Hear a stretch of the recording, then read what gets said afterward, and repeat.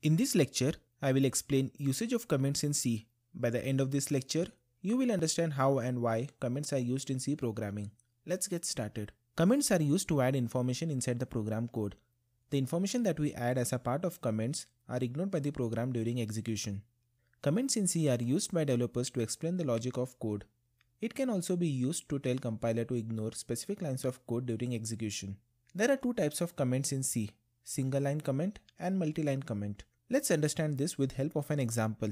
I have opened Hello World project in code blocks. In this program, I have added one more printf statement that displays the text, "This is my C program." Let's compile and run the code.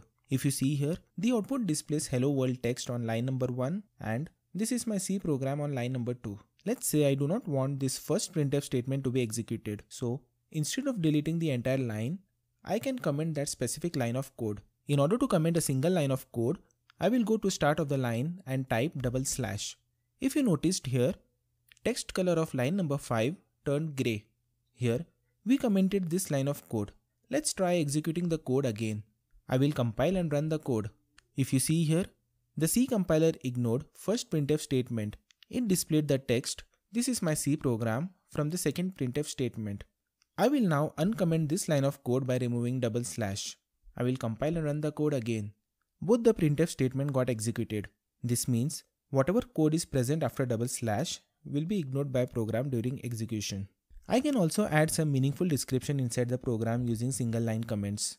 In order to do that, I will go to the program and type /. This is a C program.